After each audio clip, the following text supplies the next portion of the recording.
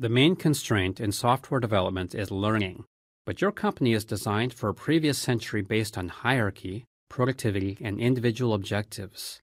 Scrum is optimized for knowledge creation and collaborative invention, so it contradicts your organization's current policies, habits, and structure. These things are hard to change, so most people just rename their current practices to Scrum.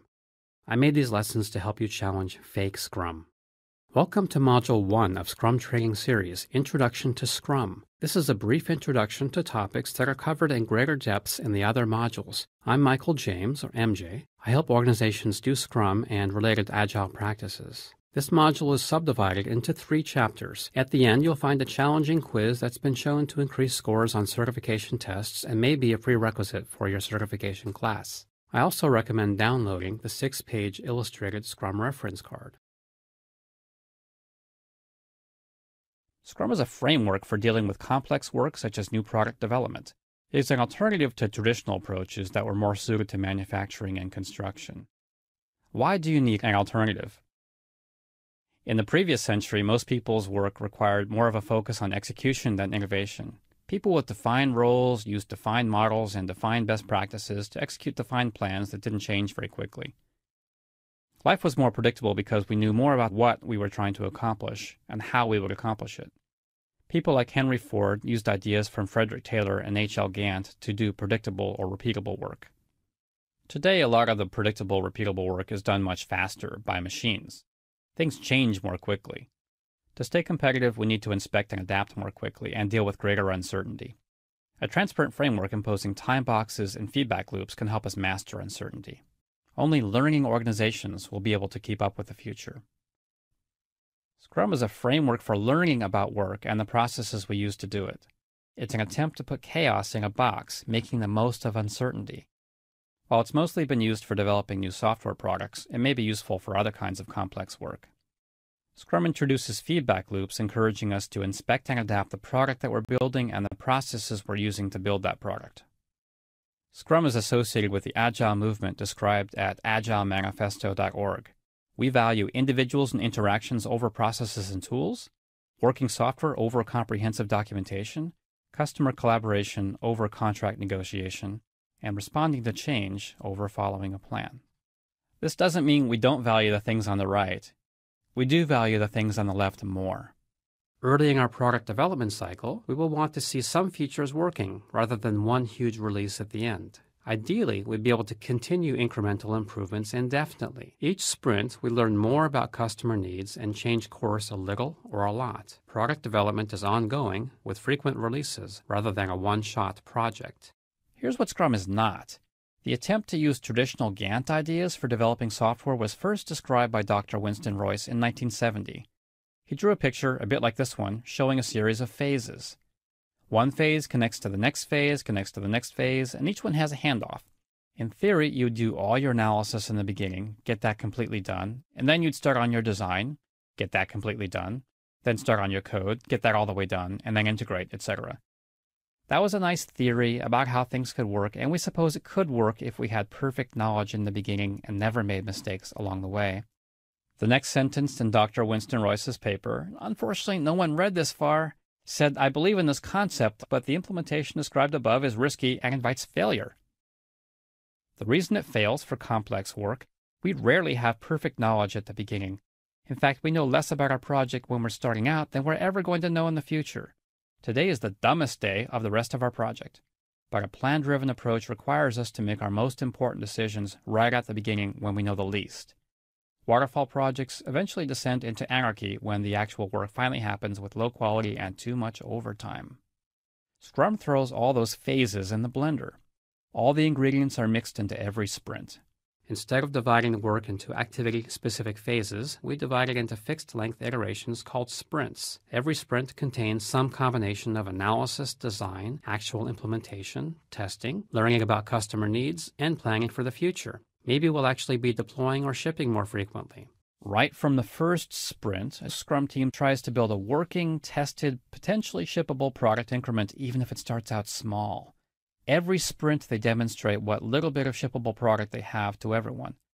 Customers often need to see the wrong product before they can specify what they really need. With short iterations and more feedback, we have a better chance of discovering the right product. While the product owner doesn't actually have to ship every sprint, it's the team's job to make this possible. To make a shippable product every 2 weeks, we're going to want people with skills in testing, in design, in business requirements, in coding, all in one cross-functional, self-organizing team. Now, instead of waiting for the end to start our testing, we'll start testing with our very first sprint. Instead of doing all the design up front, we'll do a bit of design every sprint until it becomes continuous design. We'll do small amounts of continuous redesign and refactoring to avoid technical debt. Every sprint combines all aspects of the work. A Scrum team should collaborate together instead of working in phases with handoffs. Scrum provides a structure of roles, meetings, rules, and artifacts. Let's do a quick overview of them now. There are only 3 roles defined by Scrum, and we'll go through each one. Product Owner, Scrum Development Team, Scrum Master. The Product Owner is the single individual responsible for return on investment, or ROI, of the product development effort. The Product Owner mostly exerts that influence through the prioritization of the product backlog. The Product Owner is the final arbiter of requirements questions. That doesn't mean he or she will give you all the detailed requirements up front or even all the details at the beginning of every sprint, but the Product Owner does make the final call about those things. The Product Owner must have the vision behind product development. Given high uncertainty, it often doesn't make sense to have a detailed roadmap, but a vision is important. If anyone wants anything from the team, they need to work through the Product Owner to get what they want. He or she is the one person making prioritization decisions. The Product Owner makes the business decisions, focused more on the what than on the how. In large-scale Scrum, there's only one Product Owner for multiple development teams. The Scrum Development Team is a cross-functional group responsible for self-organizing to develop a shippable product every sprint. This is hard to do in the beginning, and today more and more teams are learning how to do it. You don't want to be the last team that learns how to do this. Organizations use the word team lightly. Think back to a time in your life you were on a real team when you could count on each other. That's the kind of Scrum team I want you to create. If we keep the same team together in the right environment full-time, with effective retrospectives, sprint after sprint, they'll probably get better at working with each other. They may become a learning team, the building block of a learning organization. There are no externally imposed hierarchy or job titles on this team. We leave openings for leadership to emerge naturally and for control to flow from person to person. The Scrum Development Team is a small group, no more than 9 people. We have millions of years of practice dealing with groups about the size of a family. Large groups don't self-organize effectively until they divide into smaller teams. In large-scale Scrum, full-stack feature teams pull their work from one product backlog and integrate their work every sprint. Team collaboration emerges most naturally in a team room. If your organization is spread around the world, you're probably already suffering poor collaboration and coordination. Scrum will quickly bring this problem to the surface. You may experience breakthroughs by getting your remote people into one room for 1 or 2 sprints in the beginning and then every few months after that. Information sharing tools by themselves don't transform organizations and sometimes make things worse. The Scrum Master is the most misunderstood role in Scrum. If I'm your Scrum Master, you're not my Scrum slave. It's the opposite. The Scrum Master has no management authority over the team. If you are the project manager or line manager of the team, by definition, you are not the Scrum Master. Scrum intentionally leaves out the project manager role. The responsibilities of project management are split up among the product owner and the team, with the Scrum Master acting as a kind of facilitator. The Scrum Master protects the team from distractions and interruptions, gets things out of the way of natural team self-organization, removes impediments affecting the team, facilitates the process, helps teach people how to use Scrum, promotes improved engineering practices, time boxes, provides visibility, and somehow does all this without any management power. It turns out power isn't even the most powerful type of influence. Eventually, the team and the product owner don't need as much of the Scrum Master's focus. A good Scrum Master does not make the team do Scrum. Good developers already want to learn and collaborate instead of being directly managed. A good Scrum Master makes it possible for teams to do Scrum by influencing the organization's policies and structure. For further information on the elusive Scrum Master role, see the example Scrum Master's checklist, an example list of things the Scrum Master would be concerned with fixing.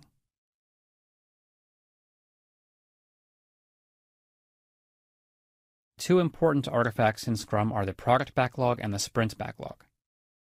The product backlog is a one-dimensional, force-ranked list of customer-centric features prioritized by the product owner.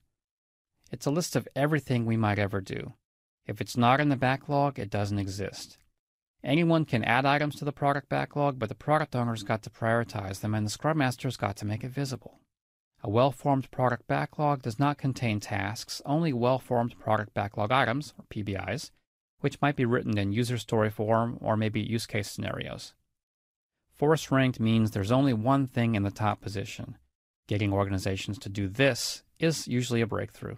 When multiple teams work on the product, there's still only one product backlog. The sprint backlog is what we are planning to do right now to meet our current sprint goal. It has an end date. It has a subset of product backlog items selected for the sprint and a plan for how to do them, such as a list of sprint tasks. Multiple teams maintain their own separate sprint backlogs even if they're working on the same product. Now let's have an overview of the meetings in Scrum. There are 4 meetings defined by Scrum and a 5th one that just about everyone has found useful to do. The 4 meetings defined by Scrum: the sprint planning meeting, the daily Scrum, the sprint review meeting, and the sprint retrospective meeting. The 5th one has no official name, so we'll call it the backlog refinement meeting. Here's an example of how those meetings might fit into a 2-week sprint. I personally like to end the sprint on a Friday so we're not working over the weekend. At the planning meeting, the team and the product owner choose which items to attempt in the sprint. The team pulls selected items into the sprint backlog, plans how they will do them, and decides whether it's the right amount of work for them to do. They plan one sprint. In large-scale Scrum, multiple dev teams pull work from the same product backlog into multiple sprint backlogs. They plan to collaborate as a team of teams without intermediate coordinators. During sprint execution, the team meets once per day for a 15-minute daily Scrum. If we're collaborating, we're meeting all the time, of course, but this one official meeting is to find where we stand up and find ways to help each other. We talk to each other, not to the Scrum Master, not to the product owner, not to any kind of boss, but the team. I talk to the 6 other people that are my team members. I look them in the eye and tell them what I did yesterday, tell them what I'm going to do today, and what impedes me, what are my blockers. Then I toss the ball to someone else on my team, and they talk to the rest of the team. In large-scale Scrum, each team has its own daily Scrum and then uses various other collaboration patterns to work with the other teams. All coordination responsibility belongs to self-organizing teams, so there's no release train engineer or other management-assigned coordination roles. The Scrum Master tries to enable self-managing teams, so a good Scrum Master would never do the actual coordination. The Scrum Master should help teams learn continuous integration on the trunk, test-driven development, and other modern development practices. Purpose of a sprint review is to inspect and adapt the product. The team demonstrates a potentially shippable product increment to anyone who's interested, ideally customers and end users. We get feedback from stakeholders, allowing us to inspect and adapt our plans for future development. A lot of times the feedback is, hey, you did what you said you do, but now that we see it, we realize we need something else. And we couldn't have known that until we saw the wrong product. People seem to need a functioning piece of software to react against before they can specify what they really want. In large-scale Scrum, there's one sprint review of the multi-team integrated product. Regular sprint review meetings provide feedback about the product and its emerging requirements. Every sprint ends with a sprint retrospective meeting for the team to inspect and adapt their own process. We inspect and adapt the way we worked together during the last iteration.